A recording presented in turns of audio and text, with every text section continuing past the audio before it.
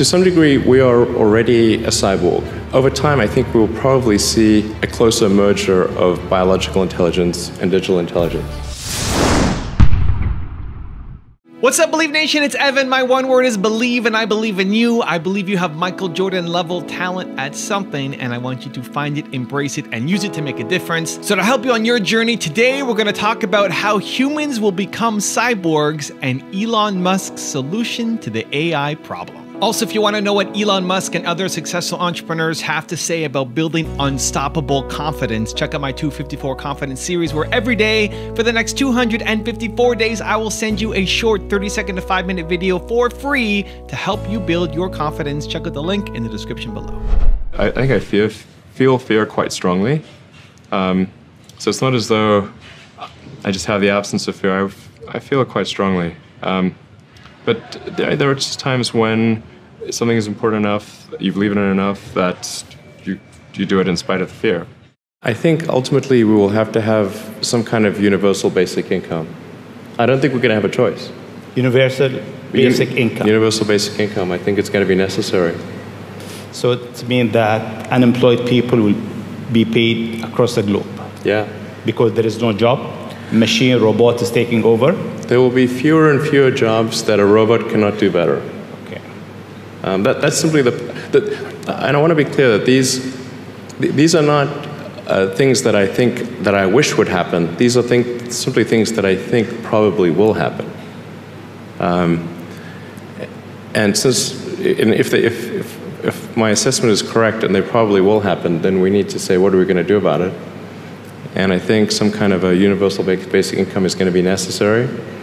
Now, the output of goods and services will be extremely high.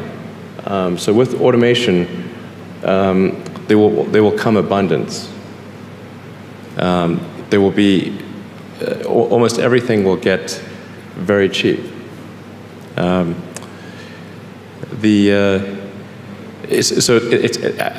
I think I think we'll just end up doing a universal basic income. It's going to be necessary.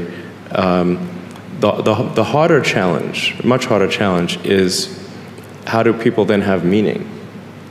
Like a lot of people, they derive their meaning from their employment.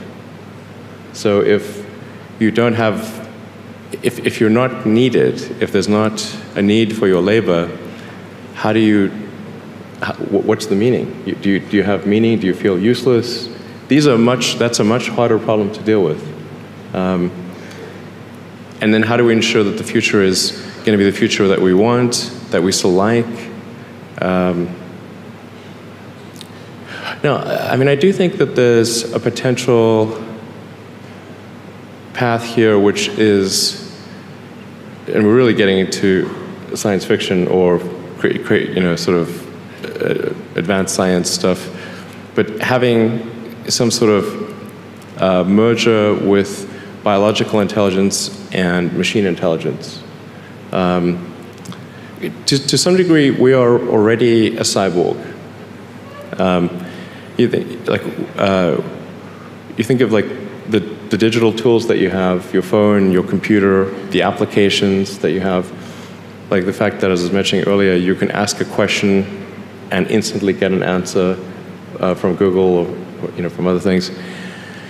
And so you already have a digital tertiary layer. I say tertiary because you can think of the limbic system, kind of the animal brain or the primal brain, and then the cortex, kind of the thinking, planning part of the brain, and then your digital self as a third layer.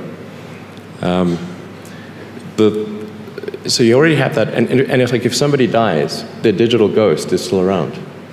All of their emails and the pictures that they posted and their social media, that still lives, even if they died. So over time, I think we'll probably see a closer merger of biological intelligence and digital intelligence. And it's mostly about the bandwidth, the speed of the connection between your brain and the digital extension of yourself. Particularly output. And output, if anything, is getting worse. We used to have like keyboards that we'd use a lot. Now we do most of our input through our thumbs. on a phone. And that's just very slow.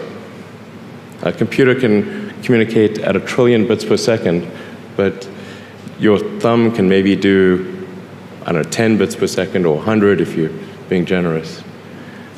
So some high bandwidth interface to the brain, I think, will be something that helps achieve a symbiosis between human and machine intelligence, and maybe solves the control problem and the usefulness problem. Going back to the AI situation, this is quite an important debate. If you assume any rate of advancement in AI, we will be left behind by a lot. And so then we could be in, benign situation, but even the benign situation, if you have if you have ultra intelligent AI, we would be, so far below them in intelligence that it would be like, a pet, basically. Cat, that's what I was thinking. Like a pet. Cat, like a cat. It'd be like a house cat. Yeah, it would be like the house cat. Right. It's not the end of the world, It's just, well, sort of pet. You've seen the movie. It could be. Yeah. It could be. But that honestly, that would be the benign scenario. Mm-hmm. And so house cat is okay. I mean, I don't love the idea of being a house cat. Okay. But so what's the solution? Yeah. So I think I think it's to essentially. I think one of the solutions, the solution that seems maybe the best one, is to have an AI layer. If you think of you've got your limbic system, your cortex, and then a digital layer, a sort of a third layer above the cortex, that could work well and symbiotically with you. I mean, just as your cortex works symbiotically with your limbic system, your sort of a third digital layer could work symbiotically with the rest. This is something that's surgically inserted or bred into the species, or what? The fundamental limitation is input-output. So we already have, we're already a cyborg. It's just that, you have a digital version of yourself or partial version of yourself online in the form of your emails and your social media and all the things that you do. And you have basically superpowers in that with your computer and your phone and the applications that are there. You have more power than the President of the United States had 20 years ago. That you can answer any question, you can video conference with anyone anywhere, you can send a message to millions of people instantly. Effectively merging in a symbiotic way with digital intelligence revolves around eliminating the I/O constraint. So it'd be some sort of direct cortical interface. And you called it a neural lace? Neural lace, yeah. It's totally not Google Glass, right? No, I'm talking about something but it's like you wear it? Or you... No, I mean, it would be, I mean, there are a few ways to approach this, but some sort of interface directly with your cortical neurons particularly. But doesn't that imply surgical insertion? Not necessarily. You could go through the veins and arteries, because that provides a complete roadway to all of your neurons. Your neurons are very heavy users of energy, so they need high blood flow. So you automatically, with your veins and arteries, have a road network to your neurons. Still some kind of surgery, right? Yes, but you could insert something, basically, into the jugular and have. It gets macabre, but it sounds really easy and it doesn't involve risk-free. It doesn't involve like chopping your skull off or anything like that. That's good.